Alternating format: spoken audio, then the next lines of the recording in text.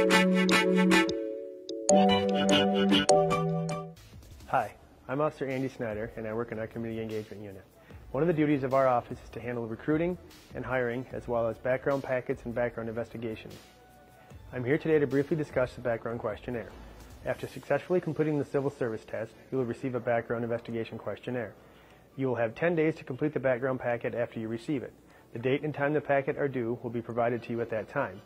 The instructions are very detailed and located early in the packet. Also noted is a list of things that need to be submitted when you turn in the packet. Please be sure to follow all of these instructions as you complete the packet. Many of the questions are very specific and ask for detailed information. Please make sure you fill out these appropriately. Some of the questions are intentionally meant to be open-ended questions. This is your chance to let us get to know you and also show us your writing style.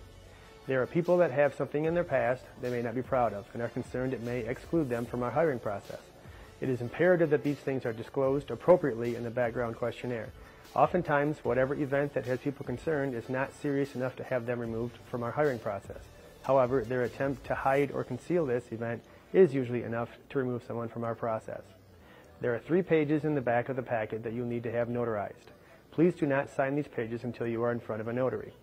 The packet has several different sections. All of these need to be completed thoroughly and accurately.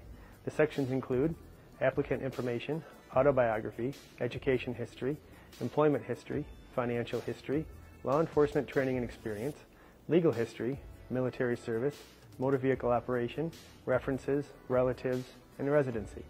You are evaluated on how the background packet is completed, so please follow the instructions. Now would be a good time to start gathering information the background packet asks for, specifically education history, work history, legal history, and a list of your residences. Many people ask how to make a good impression at this stage of the hiring process. Reading and following all of the instructions, as well as turning in a neat and complete background questionnaire, is a great way to do this. If you have any questions, make sure to comment and we will try to answer them on Thursday. Thank you and good luck.